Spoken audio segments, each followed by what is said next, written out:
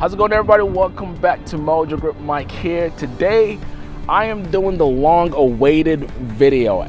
For years y'all have asked me to do a live comparison of the RV-10 and the Sling TSi. These are two of the best four-seater airplanes in the market today, and in this video we're going to do an in-depth review of each airplane and compare the pros and cons of either flying one of those or flying one of these. Stay tuned. No kidding, guys. So today I have the RV-10 and the Sling TSi side by side, and honestly the reason I'm doing this video is, one, it's been highly requested, but I also know that anyone who's looking at an RV-10 is also looking at a Sling TSi. So the first factor we'll dial into is the look and design of each airplane. You have the RV-10, which basically is a staple name and also a staple design, and I'm going to get closer to it. So each airplane, both the RV and the Sling TSi, has these really cool two doors in the front, but what you notice with the RV-10 is that you have a much wider entry space as compared to the Sling TSi. But also the design of this airplane, in my opinion, looks very similar to some of the other airplanes in the same class. This looks similar to the Lancer, also even the Cirrus SR20 or 22. But it's basically a well-known design, and what I'll say is, if it's not broken, don't fix it. But this one here, this particular RV-10, as you see, is in a nice white and blue paint, and we covered this particular model years ago on the channel, and the owner was kind enough to let me check it out again today. But design wise, I would say the RV-10 looks sweet, and it's also taller. So if I go back to the Sling TSi, or go back up front here, you will see that the RV-10 stands taller than the Sling TSi. But I think it's a very clean sheet. It's a very neat design. My only qualms with the design and look and finish of this RV-10 is that it looks like other airplanes in the same category.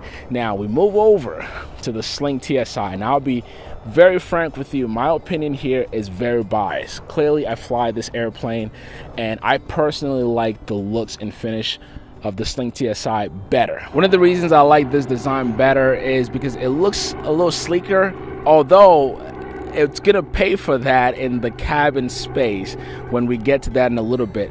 But it looks lower and a little sleeker, just more sporty looking, in my opinion, than the RV-10. So when it comes to looks and finish, I personally like this better, but you might like that one better. And with this video, I'm actually not giving one over the other. I actually want you guys to choose which you think is the better airplane. But again, you can't go wrong really if you go with the Sling TSi or the RV-10. Some details to look at, for example, you look at the wings of this airplane. Now the RV-10 has shorter wings than the Sling TSi, and the TSi has a more, what's the word I'm looking for? It's flatter. So the initial Sling 4 wing design was a bit fatter than this, and so they had to kind of pan it together to get some extra speed from it. I just like the looks better, and has a nice little winglet here. Now you look at the RV-10, these are standard wings, and you probably even find these wings on other RV models, but it served the airplane well, so, and that's why they've kept it. So things like that when it comes to looks and finish, I like the one on this better. And then, as I mentioned, the downside to the Sling TSi though is, look at how much space you have to get in and out of the airplane. With the RV-10, I think the RV is the more practical airplane when it comes to that. But in terms of just the looks and finish, it's hard to see anything else that looks like a Sling TSi whenever you're at the airport. Now let's talk about specs. This is one of the most important things that you're going to consider when you're looking at the RV or the Sling. Let's start with the RV. With this airplane, you have a much bigger engine, Lycoming 260 horsepower engine, and you can see also how just much broader the nose of this airplane is as compared to the Sling TSi. So you have almost double the power in a RV-10 than you do in a Sling TSi. The power plant in that is only 145 horsepower. Okay, now that doesn't mean that you get significantly more performance out of either airplane. So the 260 horsepower in this airplane, you're looking at 10 to 14 gallons of fuel burn per hour, depending on your speed. But your climb rate, if you're just the only person flying the airplane, you're looking at 1,600 feet per minute, which is, to me, impressive. And then once you get in cruise, you can lean this airplane and cruise at 160 knots true, and with that you're only burning 10 gallons of fuel per hour. Now let's move over and see what we got here. And you guys have seen me fly this plane several times. With this, again, you have a much smaller engine. You can see again the nose here, not too big, right? And with 145 horsepower, you're gonna climb, if it's just you can climb up to 2,000 feet a minute, but I generally fly this thing, I'm climbing between 1,200 and 1,500 feet a minute if it's just me. Now, once I get in cruise, I usually plan for 150 knots true, and with that, I usually burn between 7.1 to 7.3 gallons of fuel per hour. Now, more specs. We know that each airplane has 4 seats, okay? 4 seats here and 4 seats there. And both airplanes are true 4-seater airplanes. Now, you can nickel and dime your fuel and people that you want to carry. The useful load in the RV10 is 1,100 pounds. And so, however you want to divvy that up, the gas tank, though, your capacity in this airplane is 60 gallons total. So you're looking at about 360 pounds that you have to shave off if you have a full tank. And then whatever is left is, then you can fit people in. With the Sling TSi, now depending on the first or second generation, this is the first generation, this airplane has a little over 1,000 pounds of useful load. So you're at 1,012 pounds. And the version 1, which is this airplane, only has about 45 gallons of fuel. And with that, you're shaving about 270 pounds off when you fill up the tanks. So again, your useful loads are comparable there, but honestly, when you fill up your tanks or when you calculate your payload, it really will depend on also how many or how much equipment you have in each plane. I would consider this RV10 fully loaded, and I'll show you actually some of the avionics we've got in here. So if you just pack up a lot of stuff in your airplane, you have to consider the weight that you're also taking away from your useful load. So you can see here, avionics wise, which I'll talk about in a little bit, this airplane is fully loaded as far as avionics. Same thing with the Sling TSi. Now, what you do have that's a little bit more extra in the Sling TSi is you've got a parachute. So you've got to divvy out some weight off of that. And so now you're looking at less useful load in the Sling TSi than you have in the RV10. Another comparable specs in the RV and the Sling are the prop. So both these airplanes have a constant speed propeller. Now, this is 2-bladed, and the Sling TSi has 3. It's a 3-bladed prop, and it's also a constant speed. But here's one thing you would get in a Sling TSi that you wouldn't get in an RV, and that is this prop is electronically controlled, and also you have pretty much automation with the engine and the prop. So you have a FADEC engine. There's no mixture lever in the airplane. All of that is done for you by computer. Now with an RV10, it's a more conventional airplane, and I'll show you some of that stuff once we get in the interior. Also, when it comes to the range, with those 60 gallons of fuel, depending on how you fly the airplane, this airplane can take you up to 950 nautical miles, while the Sling TSi will take you up to 800 nautical miles. So you've got more range in the RV10 than you do in the Sling TSi, although you will be burning less fuel in this plane. And again, depending on how fast you fly either airplane, you can get more or less range. Now let's talk about practicality. When you buy or own one of these planes, how is it when you have to spend day and night with these planes? And that has to do with just comfort, getting in and out, how easy it is to step in the airplane, step out, your luggage compartment, all those things. So I want to cover that here. I mean, for the Sling TSi, we've already established that this has a limitation when it comes to the door opening. But then also, if you look at the cut for the luggage compartment here, it's nice and open, but you still have just about that much space. So for example, I couldn't fit you guys may have seen me fly with one of my green medium-sized luggage. I couldn't just fit that directly in here. So that's what you get with the Sling TSi. And then also the max load you can put in this luggage compartment is 77 pounds. Now let's check out the RV10. This is a bigger plane, even though the specs are very similar and they cost just about the same to build out. You can see how much bigger the luggage door for this airplane is. And this also, you can put about 100 pounds of luggage back here. So you see the space here. And then, as I said, getting in and out, which we're gonna check out right now. I'm gonna ask my buddy Bill to get in the airplane for me. So just to show you what it takes to get in an RV10, this is how you would get in. Let's see how easy or hard it is. So you step up, boom, and you are in.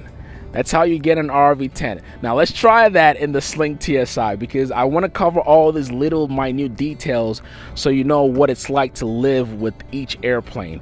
So now let's come to the Sling TSi, and I'm gonna ask Bill to also get in this airplane. Very similar how you get in the RV10, but let's see how comfortable or harder it is. Just you step over the seat, same way. You sit on top of the seat there. Yeah, see, and Bill is on the taller side, and then you get in. So how would you say, was it easier or a little bit more tasking to get in this one? Just a little bit harder, but not significantly once you get used to it, I'm sure. Okay. The RV10 has a center bar that is really easy to grip onto when getting in. Gotcha. So I was looking for that at first, because this is my first time in a Sling.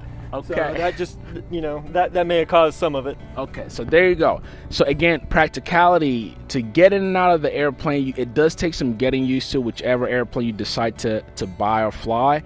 But you see, getting in and out, it does take, you know, a little bit of finesse there. So you have that. Now, I want to cover the back seat, because whenever we've checked out the RV10 in the past, I've sat in it with you guys and I've shown you just how much roomy that cabin is. And speaking of being roomy, again, this is a taller airplane, and what you have is you have about 3 inches wider in the RV10 and just a tidbit taller also in the cabin space. Now, that doesn't mean that the Sling TSi will not take a sizable person. The tallest person that I know who flies or who's building one of these, I think it's 6'5" or 6'6". And I knew a fella in California who finished this plane. He's about 6'4". So even if you're on the taller side, you can still fly that comfortably. But you do have a tidbit more room in this cabin than you do in the Sling TSi. Okay, now speaking of, before I step inside, here's another thing that comes to mind when it comes to getting in and out of the airplane. You see where it says no step on the RV10? So basically, to step in this airplane, you have to go from the step up, and then you have to kind of spread your legs forward and now climb on top of this. Whereas in the Sling, or on the Sling TSi, you can just step over. You can go directly from the step up and just step right in. But because the flaps on the RV10 extends all the way to the fuselage, you have to step over it. So that's another thing to keep in mind in terms of easy in and out. But speaking of, let's get in that back seat and I'll show you how easy it is for me to step in and sit. So I'm gonna climb on now, stepping up, over. Now here's the thing, you see, because of the wider door here with the RV10, I'm just stepping in, literally just stepping in, and I'm just scooting myself down in the back. So guys, here I am in the back seat of the RV10, very spacious. And again, I wanted to key in on how easy it is to get in and out. So getting in, it's actually easier to get in the back seat of this airplane than getting in the front seat, because again, once you're up there, you just step in. You step in and you scoot back. Now, I haven't taken a long ride in this airplane as I did in the Sling TSi, so I can't really give you I can't really compare it, but I can tell you that it is comfortable and spacious back here.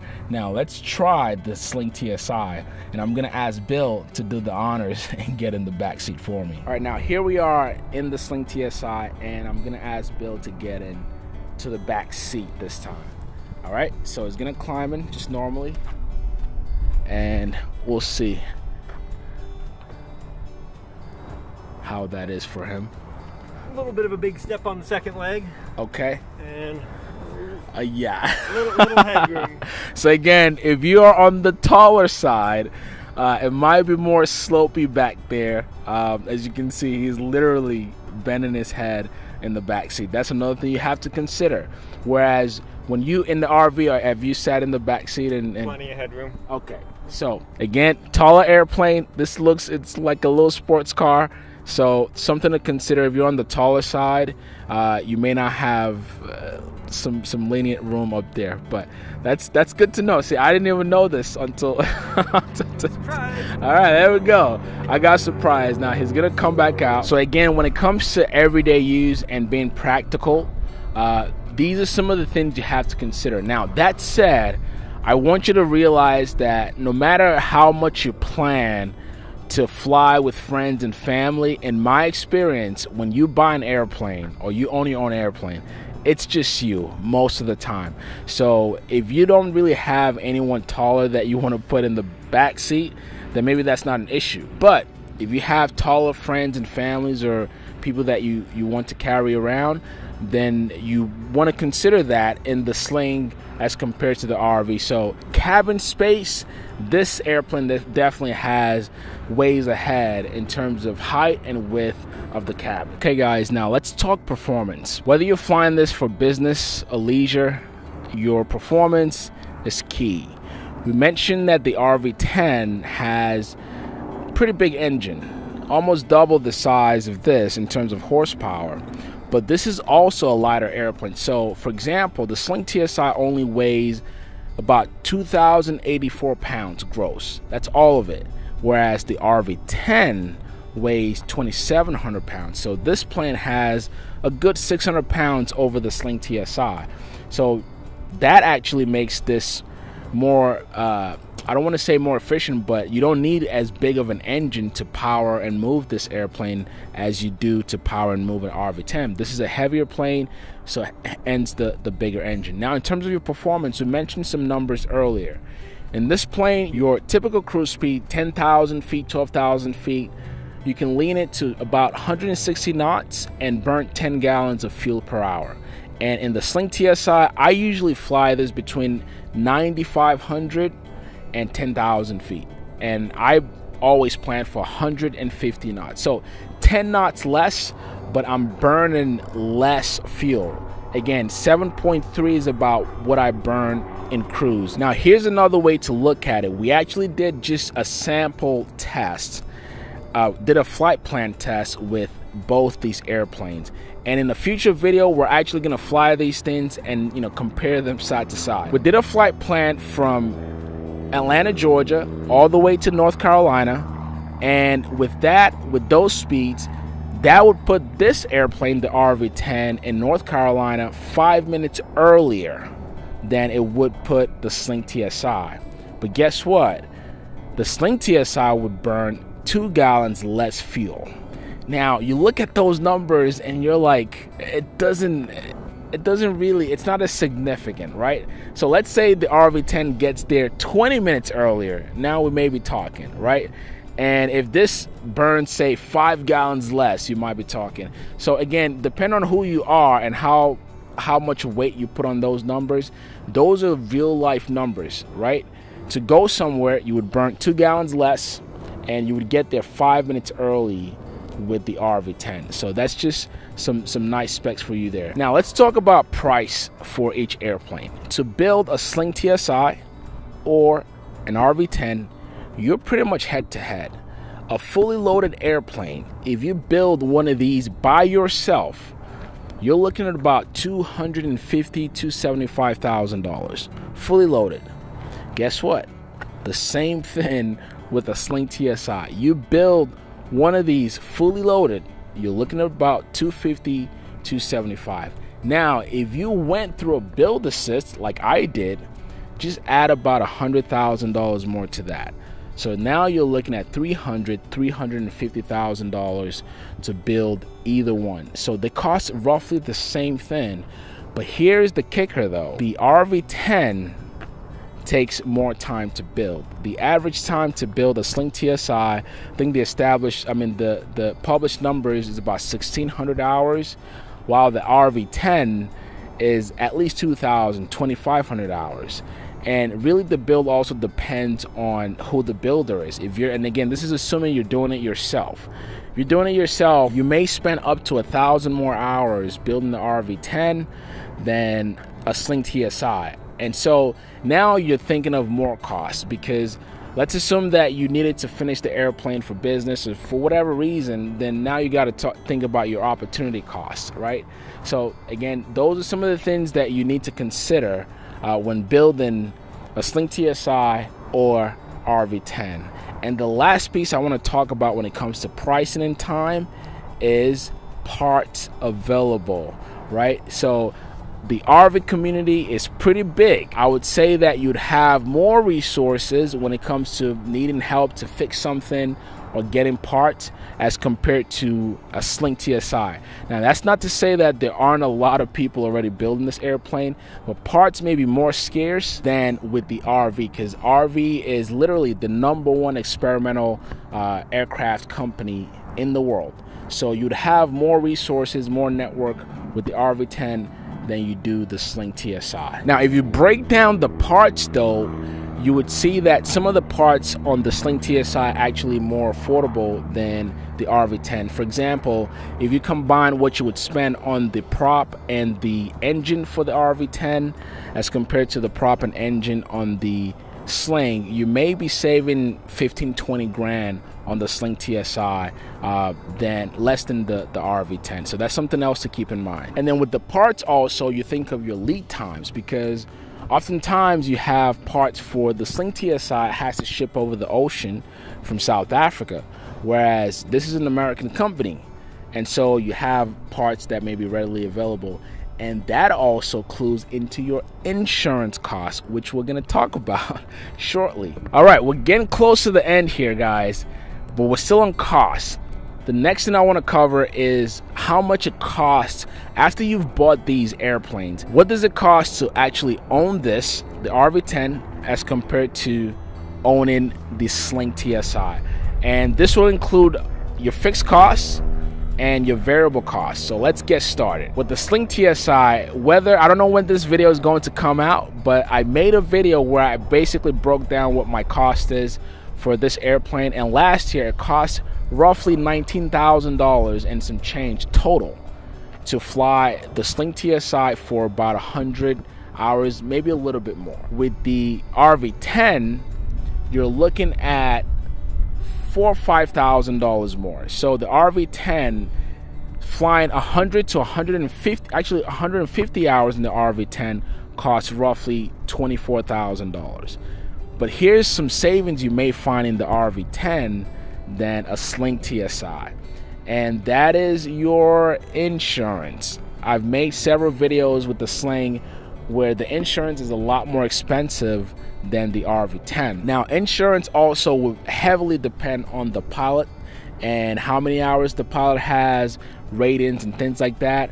But essentially also, you have thousands of these airplanes flying. The insurance companies know about them, they know about the parts and all that good stuff, right? So because this airplane is familiar, you get a savings or some savings with the RV10 compared to the Sling TSi. My insurance cost this year for the Sling TSi, $5,500. Bill's insurance costs this year on the RV10, $2,600. So about half, which I'm a little jealous. But those are some of the things that you have to consider. Now, the savings that he's getting in the insurance costs, I get in the fuel cost, because I'm burning less fuel for every hour that I fly compared to burning more fuel for every hour that he flies.